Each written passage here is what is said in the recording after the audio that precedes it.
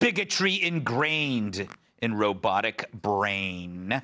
And should scientists be infuriated with the racist machine they created? Scientists at Johns Hopkins University experimented with a robot. Sounds like my weekend. Telling it to put blocks with different human faces on them in a box. When the robot was told to put the criminal in the box, it would often choose the block with a black man's face. Sounds rigged. Meanwhile, white guys were picked less and deemed less criminal. Wow, who programmed this thing, huh?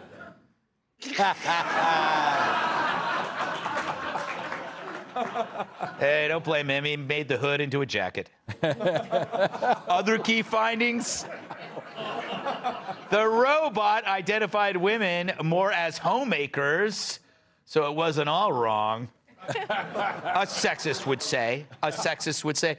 Latino men were seen as janitors, and women of all ethnicities were less likely to be picked as men when the robot was told to pick the doctor.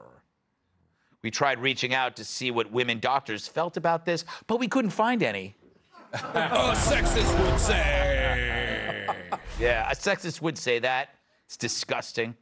Says one researcher, we're at risk of creating a generation of racist and sexist robots.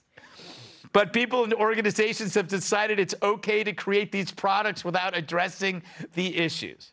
So get this, we're at risk for racist, sexist robots, which is further proof that idiots are running out of stuff to deem racist and sexist. Now they have to create tests that implicate and trap inanimate objects. What's next? Is your toaster homophobic? Did your Mr. Coffee once have a Me Too movement with a slightly drunk blender? But if robots can be racist and sexist just like humans, would we even be able to tell the difference? We went to a spokesperson for comment. Hello, meatbags. I am here to answer any questions white men have regarding robots being sexist and racist. I only ask that all women please leave, as I cannot listen to hour-long questions. Okay, you first. Yes, Mr. Robo, isn't what you just said, in fact, sexist? Who is this broad speaking to me as if we are equals? Shouldn't you be at home making a sandwich for someone? Next question. Mr. Robo, that was actually pretty sexist, and isn't it also racist to only invite white men to this press conference? We are not racist. I go to NBA games all the time. I mean, I guess that kind of makes sense. To see the many great white coaches. Now, if you'll excuse me, I'm going to make love with a sexy toaster I met in Aruba.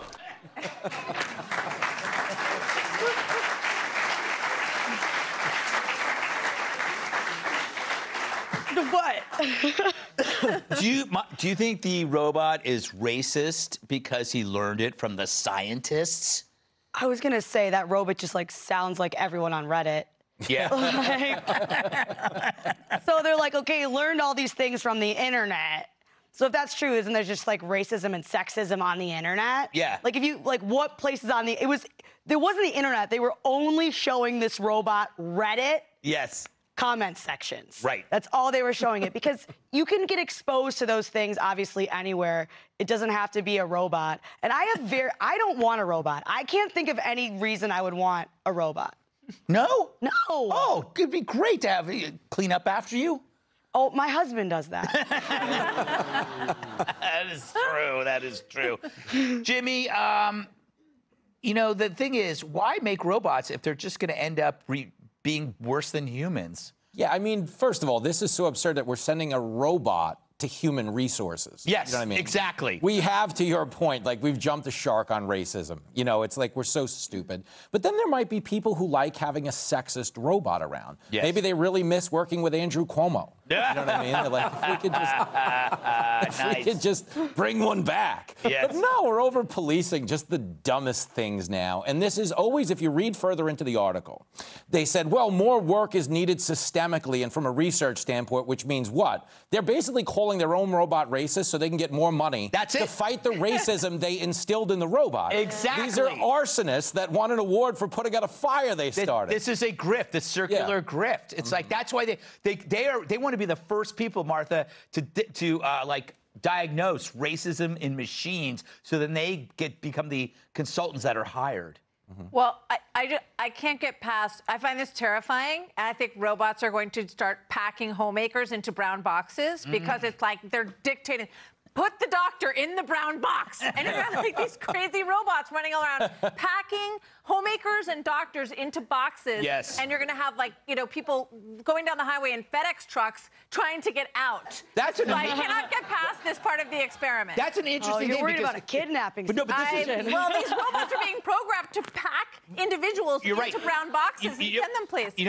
Martha, you were talking about what they mentioned in the book Superintelligence is that a non-conscious thinking device can only follow orders.